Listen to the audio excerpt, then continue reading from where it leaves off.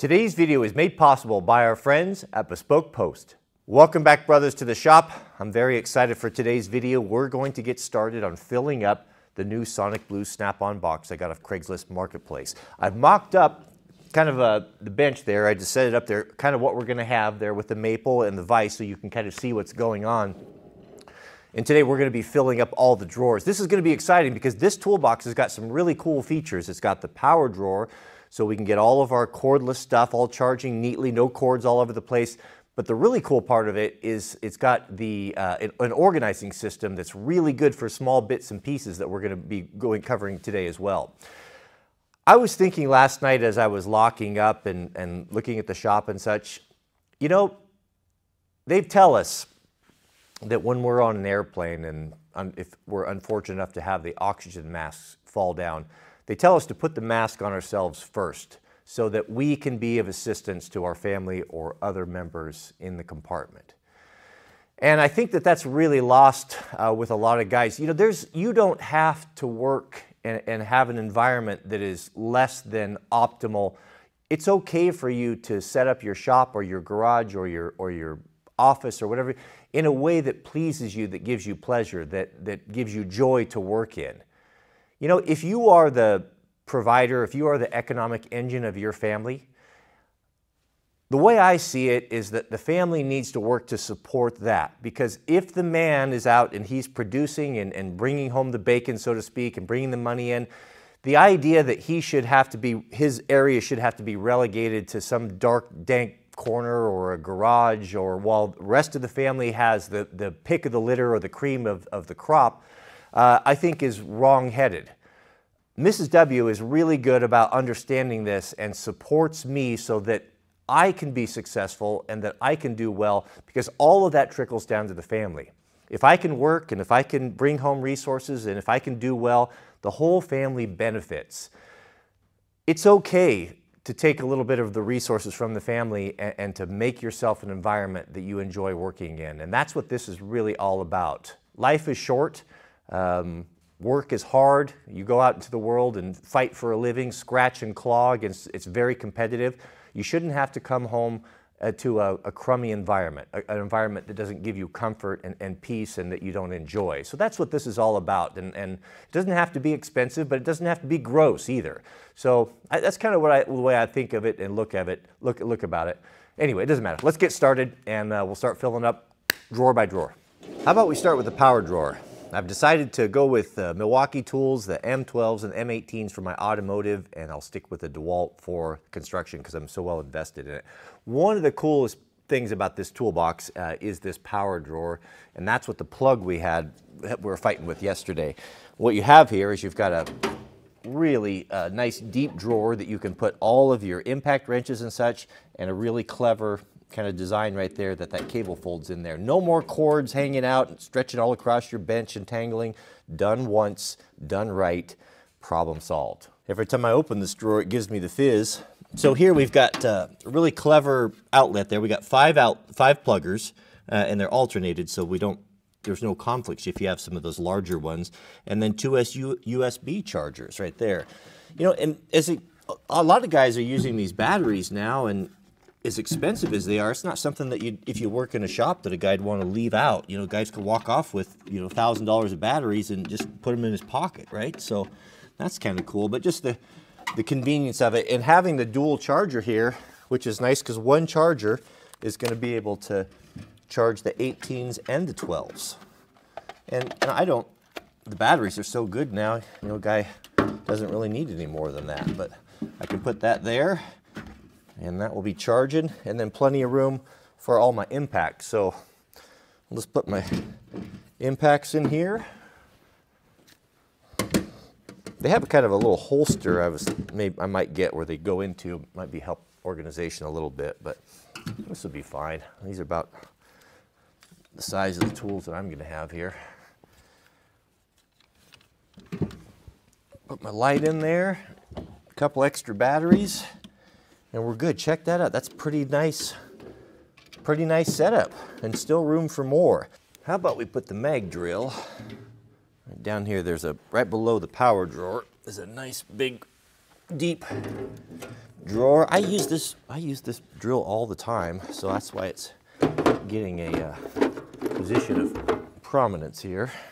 And then everything, all the accoutrement, all the accessories that you need with it, all go in there, bits in that, and that's done. Now it's going to be secure. Yeah, that'd be something you'd hate to have a guy walk off with, if that nice drill. So, yeah. Man, I like that power drawer. That is really a great feature. I've had an epiphany of late. I've realized that I absolutely detest blow molded cases. I've never liked them. You want to talk about ridiculous? Look at the size of this thing.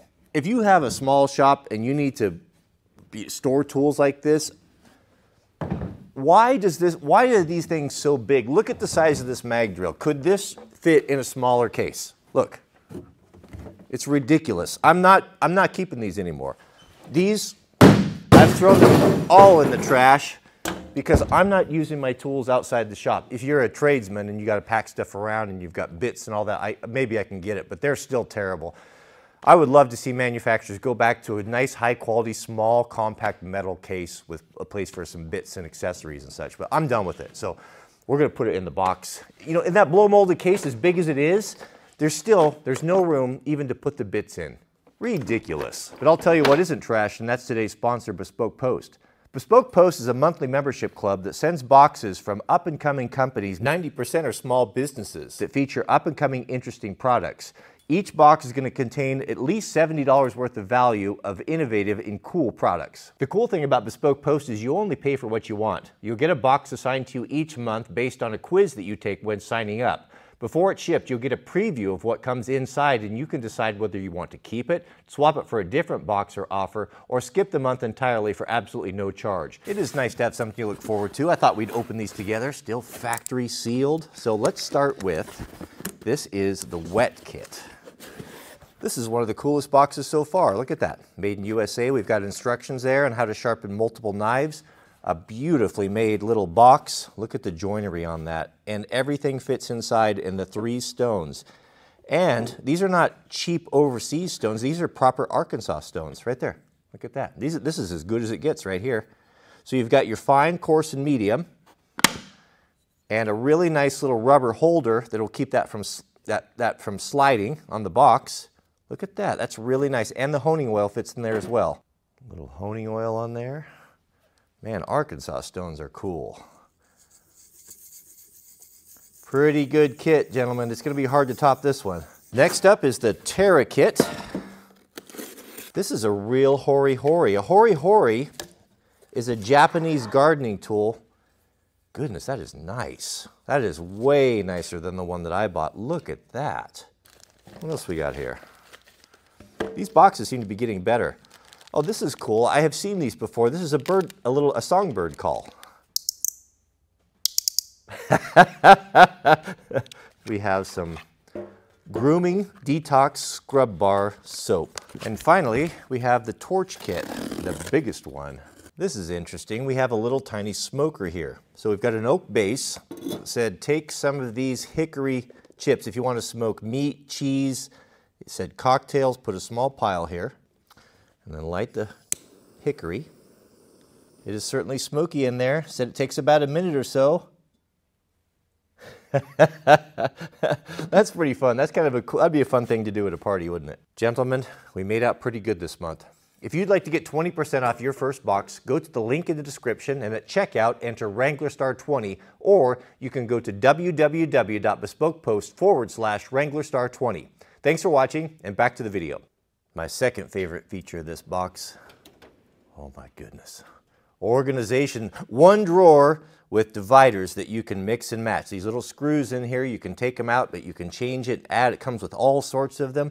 Man, is this gonna be perfect? Every man needs a junk drawer, right? And for me, I need a junk electrical drawer.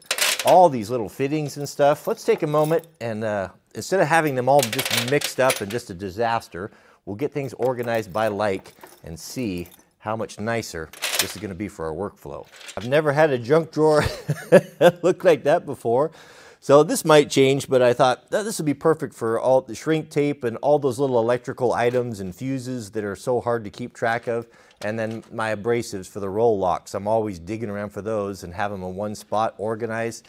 Man, that is good. I'm so inspired here. Let's continue on and let's do our electrical drawer for all things electrical. Maybe this middle one right here would be perfect for that. In the past, when I wanted to do electrical repairs, I had everything in a DeWalt toolbox, and you know, it was all spread out between several boxes, and I've been looking forward to having everything just in one spot, you know, right at the workstation, so you can come here and do whatever repairs you need to do, or grab the tools that you need for that. These are kind of handy if you want to organize stuff. They're made in US, they're made by Ernst, E-R-N-S-T Manufacturing. 3-compartment trays. They make really nice, these little organizing trays are handy for lots of small parts like zip ties and different things. I don't know if they all fit in here or not, or what the best configuration would be, but we'll just keep going with it. Soldering iron. I gotta get a better heat gun. It works, but it's for how long is the question. Heat gun, I use that a lot. 3M silicone paste for waterproofing. My Fluke 77. My big crimpers.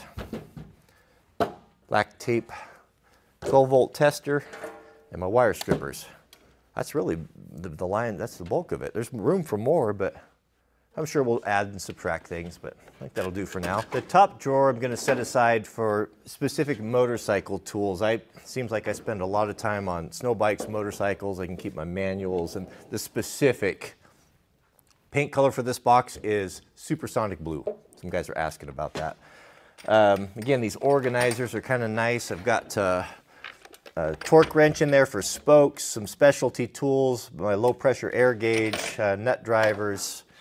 We've got some small torque wrenches here, my factory bag tools, Motion Pro tools. That's for rebuilding forks, fork nut, bead buddy for changing tires. Great tools. They make great tools. Chain breaker, high pressure pumps for forks, sag scale for suspension. This is my custom built pliers for removing master links, rear shock adjuster, and spark plug wrench, I believe. One of these smaller drawers on the right, I was thinking might be handy to have measuring instruments. Nice to have all that in one place instead of strewn all over the place. This deeper drawer here I thought would be pretty good for gunsmithing stuff. I do spend a fair amount of time with that. Reaction rod, AR tool, torque wrench and bits, cleaner. I've got a bunch of these bins. I just rando parts, sights and screws, you know, all those things you just collect. So probably gotta keep them like sizes, huh?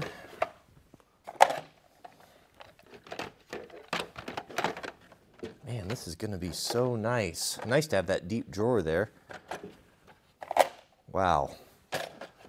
Not chasing that stuff around anymore. Down here, plenty of room. I got more stuff. I just have it in several locations. It's gonna be wonderful to have everything down to one spot. In this bottom drawer, maybe I'll just do for my big battery chargers and such. I've got several of those, tenders and chargers. Who knows where they're at. But that'll be a good spot for that.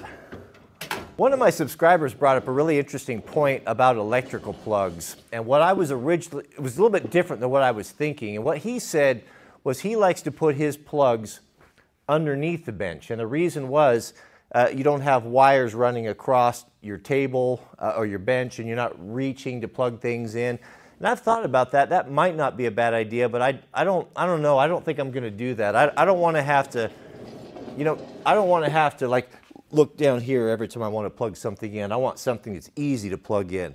I want a lot of plugs with USB-C and USB-Bs. So if you want to plug your computer in, you know, you don't have your laptop. I work with my laptop out here, like when I'm researching stuff or learning how to do stuff. It's nice to not have to drag the power supply cord around, and you know the drill.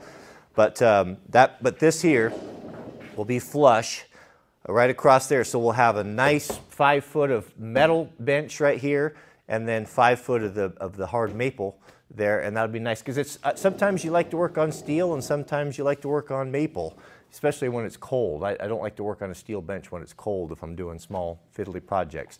We'll get the vise installed and we'll build a bomber mount for that, so that ties that right down into the concrete like we did. We can't use the one that I made before because the bench is quite a bit taller now. Came out to about 41 inches and it's just ideal. To be able to have a bar stool, you know, a full height bar stool here, and then get in with the knees and have ability, you know, I could edit videos or research stuff. The proximity is really close to the wood stove, so on those cold mornings, if you want to work there, you've got a nice warm cozy wood bench next to the wood stove, and I enjoy that. And something that the guys shouldn't overlook is just having a garbage can handy. That's something you want to have right around your work area.